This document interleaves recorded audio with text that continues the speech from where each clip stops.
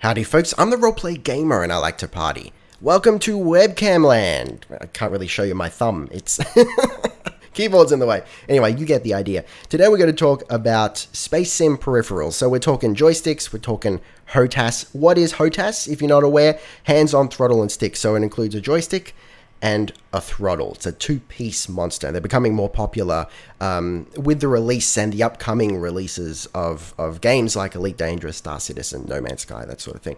Space sims are coming back, and that's really cool because I'm a huge fan. So what is the best joystick or HOTAS for a game like Elite Dangerous? I'm going to give you a cop-out answer, unfortunately. I'm going to say whatever joystick you prefer. But leading on from this, I'd like to have a conversation about the current landscape of joysticks, HOTAS, general space sim hardware and peripherals. And I don't mean to make it sound really serious and wanky of like the landscape of peripherals. No. Let's keep it lighthearted. But this is a conversation I want to have because it's like, I'm kind of passionate about it because I love the concept of really getting into the space sim sort of genre and getting immersed in it. And part of that is having the right controls. So what are our options here? Unfortunately, not a lot. From my travels, and I have looked, man, you know, I've not to exaggerate, I'm being deadly serious here. I've probably looked at every single review there is on, you know, HOTAS products over the past almost a year, you know. I've delved into this shit, man. And people usually recommend the X52. I mean, with a couple of, you know, dissenting opinions here and there and reservations, it seems that most people will recommend the X52 for Elite Dangerous. Part of that is, and if anyone's interested, I'm just using my mouse here to control headlock here in Elite Dangerous. That's what you're seeing on screen. Part of that is because the joystick in-game in Elite Dangerous resembles the X52 quite a bit. But more so, I think the X52 is so popular, or rather it's recommended so much just because it's the only joystick in its price range. You've got the X52, the X52 Pro, which is quite a bit expensive, even more so in Australia, if you can even get it, because seriously, there's like no Australian stock, at least last time I checked, last time was probably about a month or two ago. There's no Australian stock. It's ridiculous. And then it jumps up, and you got your Warthog and your X55, I think is it called. I'm less knowledgeable about that stuff because it's just honestly out of my price range, so I don't even bother with it. So you've got the X52, and then you've got like the real cheap and nasty, and I don't mean like really nasty. We'll talk about that in a second, but the cheaper option of the Thrustmaster T-Flight HOTAS X. And that's like, if you look around, you get a good deal, maybe $60 Australian. So I have actually tried that one. Not extensively, because I mean, so take my opinion with a grain of salt, because I haven't used it, you know, every day. And I think you need to properly review a product. But I have tried the T-Flight HOTAS X, the cheap one, for about half to an hour. And you know, you can't deny that what you're getting for the price, it's good stuff. If you just want an entry level, if you just want the concept of a HOTAS without all the fancy bells and whistles, or without it looking spectacular, that's probably the way to go. You know, if you're motivated mostly by price, but it does feel cheap. I actually prefer. What I'm using here is a Logitech Attack 3, which most people, I think, will tell you that it's a crap joystick, but we'll go into that in a second. I love it. I actually prefer the feel of this, the resistance it gives you. Like, it's not so much resistance that you've got to put muscle into it, like the more expensive, like professionally minded joysticks, like the Warthog and whatnot. I'm under the impression that they really need some force. This just has a nice light resistance, so it feels like you're gripping something, you know, it feels nice, but it's also easy to use. So I actually prefer this to the T-Flight. So you've really only got, you know, unless you want to spend hundreds upon hundreds, depending where you live, you've only got the option of the T-Flight, and you've got the X52. But then the X52 has its own issues. You know, the overwhelming impression I get is the build quality is not great, and their quality assurance, I don't know what you call it, is even worse. So there's a good chance you have to send it back, which is kind of awkward. Again, take that with a grain of salt because I don't own one. This is just me, like, secondhand knowledge from all the reviews and all the shit and testimonials and this and that, forums that I've read, and I've read a lot. So if you're watching this video because you're looking for a HOTAS, you're looking for a joystick, you've probably read the same stuff. So the issue here is space sims are coming back. Look, I'm not gonna start spouting, like, I'm not gonna start saying I know the economic state of joysticks, this and that, but I would be shocked if HOTAS and joysticks weren't at an all-time high in terms of sales right now, just because there are so many things coming out that use them, and not just space sims, but they're probably the most popular reason to get a HOTAS set up, or at least a joystick. So it got me thinking, you know, I've sort of put down the idea of getting a HOTAS. I've forgotten about it, and I realized just a couple days ago, you know, of course I'm getting by with this, but I'm not just getting by with it. My Attack 3 here, it's a really good experience. Yes, it's getting old. I've had it for 8 years, seriously, and it's still holding up. I mean, it still works. Everything about it works. Yeah, it's got a little bit of play in the joystick, which I'll show you in a second. We may as well take off here, and then we'll talk about my setup here if you're interested. I understand this could come across as a really self-indulgent, wanky video, so I don't know. I'm sorry for that, but I just want to get this discussion going, because it's a really cool concept. You know, really immersing yourself in the control of this spaceship. Let me just turn my speakers off just in case I don't want it to bleed through on the mic. I'm always paranoid about that sort of stuff. You know, it's a really cool concept, and I really want to get into it, but there are so many just barriers to entry, and you know, that's probably not even the right thing to say. It's just I feel like there should be more choice, and of course I would want there to be more choice. Okay. So we'll just fly it into space here. So what I was talking about is, yeah, there's a little bit of play in the joystick there. So as you can see, I'm not actually putting any force on the joystick. I'm just tapping it gently. And yeah, the ship moves a little bit. Right?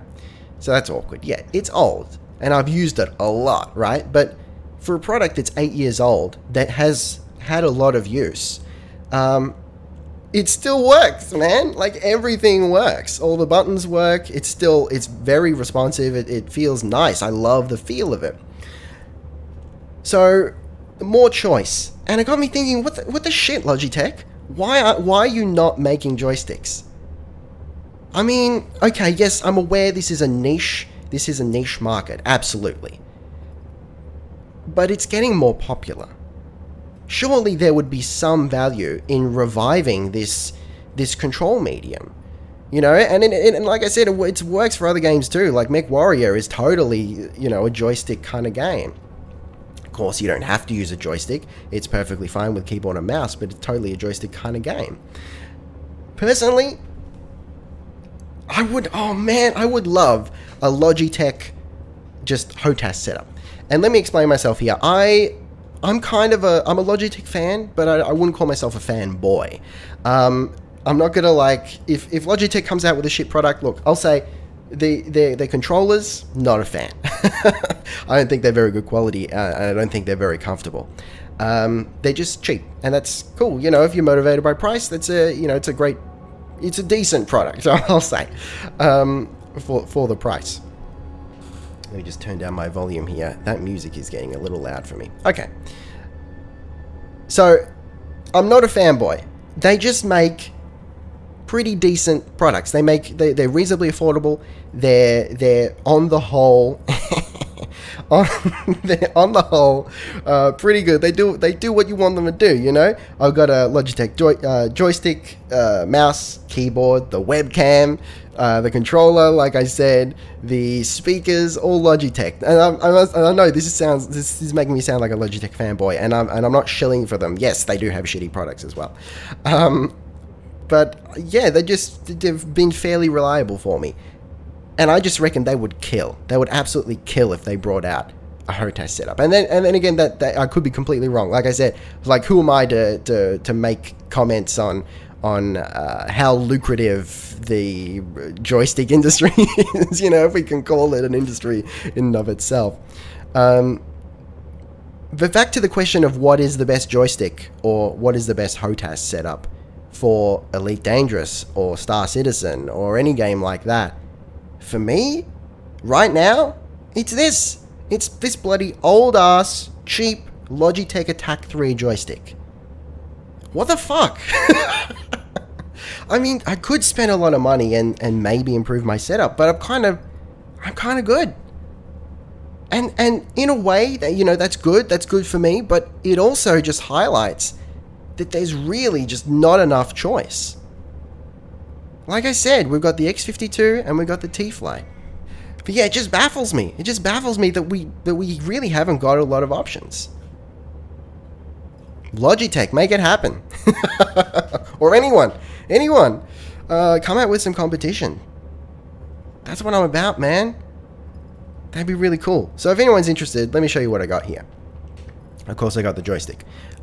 Trigger is primary fire. I think the button 3 up the top here is secondary. Targeting down below. Boost on the side button here. And I believe it's targeting on the other side. I haven't played Elite in a couple weeks, so I'm a little fuzzy. And then I got my my keyboard here with some macros. I would actually, like, if you're going to go joystick and mouse, I would recommend a keyboard with a decent amount of macros. You don't have to have this exact keyboard. I've got the G910, again, Logitech. I sound like such a huge fanboy, but I swear, baby, I swear I'm not. But yeah, so I've actually set it up so that, let me just pull down my throttle here. So I've kind of got a throttle here without actually having a throttle, which I'll show you in a second. But by default, forward thrust, W. While I'm holding it, I'm thrusting forward. When I let it go, I stop. Same deal backwards. Then strafing left and right on A and D, up and down, R and F, pretty standard. And then I got my yaw, which is Q and E. And that works the best for me. That just makes perfect sense. Because everything's right there, and I'm fairly dexterous in combat as a result of this. Then of course I got my jump on J. My boost also on tab, just in case my thumb is tied up with something else and I can't boost from my joystick. Then I've got my landing gear up here on my G key G6. I can open my cargo hatch with G9 up here, which I'm not going to do because I'm not sure if I got cargo in my hole. And then I've got my sort of poor excuse for a throttle over here, but it seems to really work for me. So the bottom one, G5 here, is nothing. We're stopped. Then we've got, I think, 25%, 50% throttle, which puts me in the sweet zone of maneuverability, right? So when I'm in combat, I'll just go boom, 50% or 75%, depending on the ship, because it does seem to vary. And then if I need to go faster, then I hold my W. While I'm turning, I let go of W and I do my turn. You know, it's super easy. Then 75% and 100%. And it's as simple as that.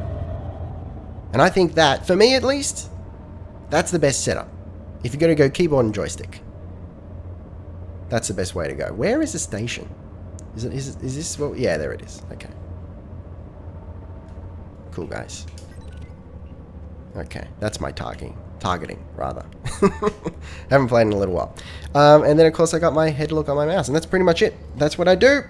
That's what it's all about. Anyway, guys, I don't know if this was interesting to watch. Please let me know in the comments what you think. You know, what do you use for Elite Dangerous or Star Citizen or any of those sort of games? What's your setup? Do you have a HOTAS? Do you use keyboard and mouse? Do you use keyboard and joystick? you know, mix of the two. And what do you think is the best joystick on the market right now? Or rather, what's the best HOTAS setup, in your opinion, on the market right now? And if you don't have it, what would you get in an ideal world? Anyway, guys, thank you very much for watching. Don't forget to gently caress that like button. It needs love, like everything does. Taste the game, be excellent to each other, and I'll see you next time. Roleplay Gamer, out.